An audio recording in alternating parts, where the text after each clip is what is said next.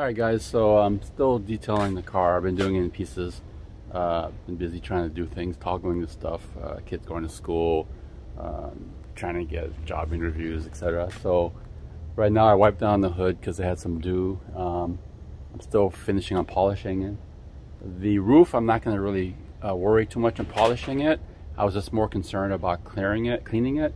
So I went ahead and already clayed the top. I actually clayed everything. I'm actually polishing everything now. So what I want to do here is do a little paint correction. Pretty minor. This thing I'm not going to be able to do too much with the old PPF here. You see that line? But I just want to polish it out like right there the best I can before prepping to put ceramic coating on it. The headlights are still holding out. I'm going to do a quick polish before, another quick polish before anything, before I seal it with ceramic, but it's not going to be today. I'm just slowly trying to polish the vehicle. You see that shine right there? So it's pretty clean. It's actually the cleanest it's been since I've had it for like a year, and it's a used vehicle. So we're going to polish it, and then I think tomorrow I'm going to work on getting the ceramic. I think I'm going to do the roof first, only because it's not as visible. So if I screw up, you guys can't harp on me as much. So I'll be doing that. So we'll be back.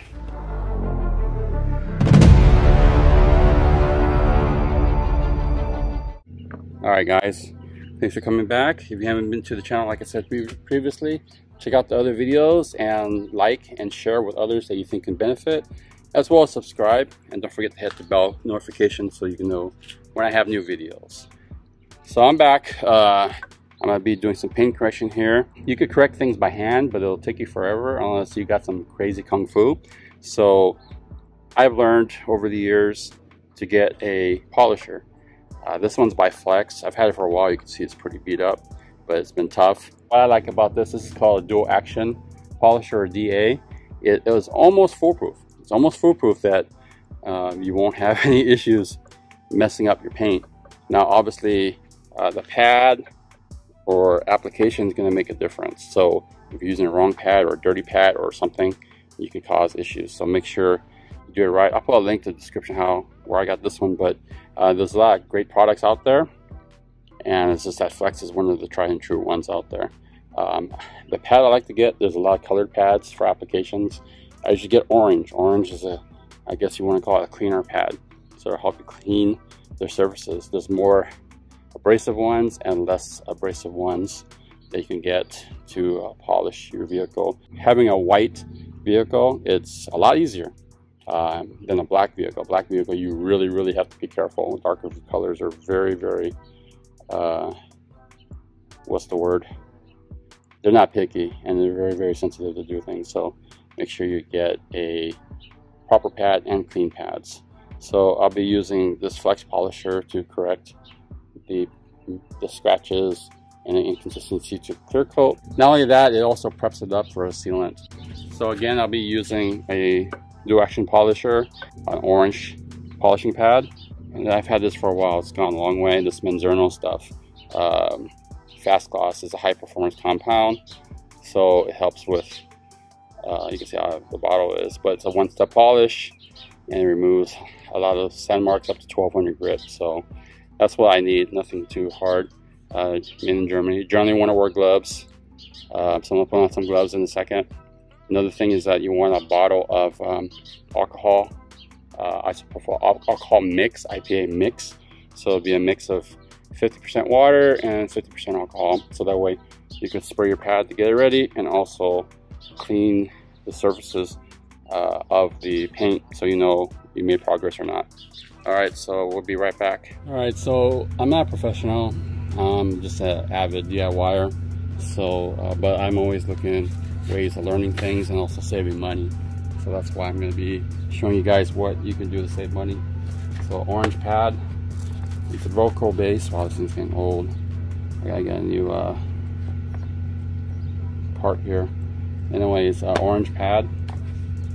We're going to spray a little bit of IPA mix. I told you, alcohol slash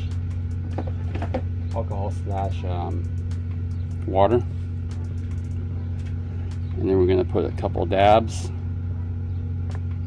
on the pad. You don't want to put it directly on the paint. You want to spread it out because you want it thin. And then now, let's make sure it's just a low number. So we're gonna spread it out. You want to do small sections. You don't want to do a big section because you don't want it to dry out. So what you do is, this is variable speed, so I could control it. Okay. And I also have increased speed here, so I'm gonna slowly distribute it.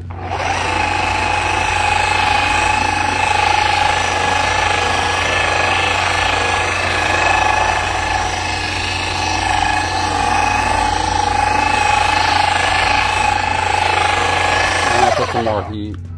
I'm gonna put some more speed on there.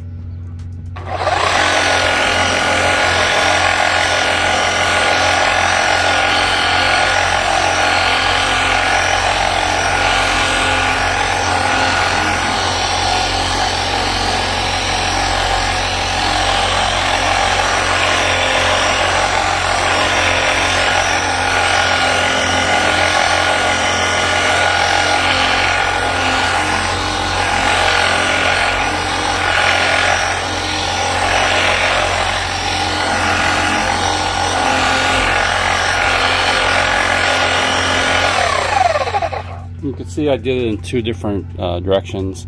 I went up and down, zigzagging up and down, and then I went left and right, and that way it covers the area. This is, they call them dual action or random orbital, because it'll replicate your hand, so your hand goes into this wax on, wax off mode, and that's what the buffer does. So that's what we're doing. So now I'm gonna clean it off. Hopefully it makes a difference.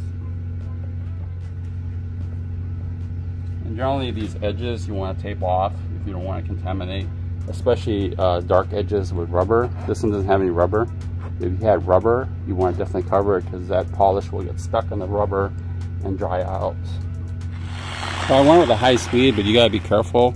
You don't want to burn the paint. Usually you can't burn the paint as easily with dual action. If you had a rotary, you definitely will burn the paint, which is a bad thing. Also it can pull out your hand, so make sure you got this pretty tight or you're gonna swing it. If you ever drop the pad on the ground, clean it out before you put it before you do it again. This is not going to be perfect because it's been sitting on that PPF for 7 years, but we'll see how it does.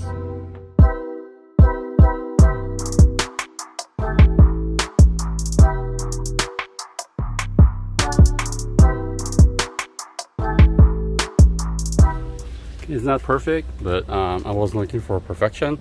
I was looking for some correction. So I think that's pretty clean. 7-year-old truck, guys. Maybe 8 because 2021 is coming out. Or came out. Yeah. So next thing I'll be doing is putting on some Seaquartz UK ceramic sealant. It's the first time I ever used a ceramic, so I'm hoping I can do it right. It was recommended me use that one. It looks pretty easy versus other ones, and it looks to be pretty long lasting. So if you haven't, go ahead and please subscribe to this channel, hit the notification bell, and you get notifications when we get a new video. Another thing I'll be doing is fixing these headlights as well. You can see they're already faded. Thanks again. Peace out.